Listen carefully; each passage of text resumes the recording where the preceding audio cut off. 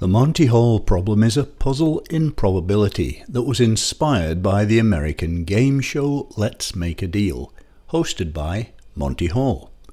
In its original form it goes like this. At the end of the show, you, the player, are shown 3 doors. Behind one of them is a new car. Behind the other 2 are goats. Monty knows where the car is, but you don't. You choose a door. Before that door is opened, however, Monty opens one of the 2 other doors with a goat behind it. He then gives you the option of switching to the other closed door. Should you switch or stick? At first glance it seems as if it shouldn't make any difference, but the answer is surprising. Suppose you stick.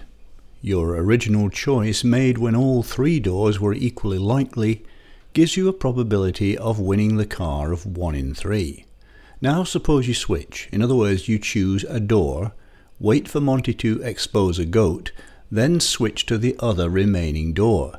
This means that you win if the door you chose to begin with had a goat behind it.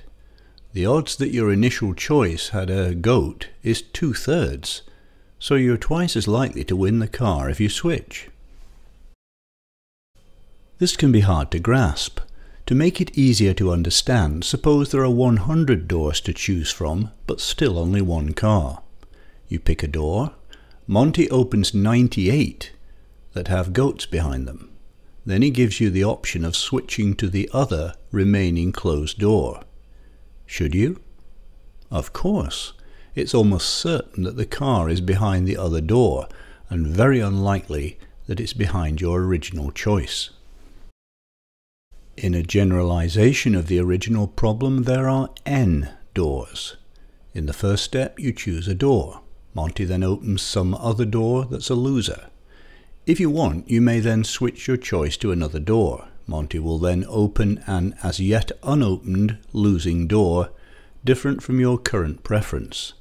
Then you may switch again, and so on.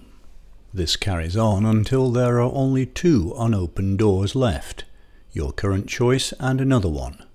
How many times should you switch, and when, if at all? The answer is, stick all the way through with your first choice, but then switch at the very end.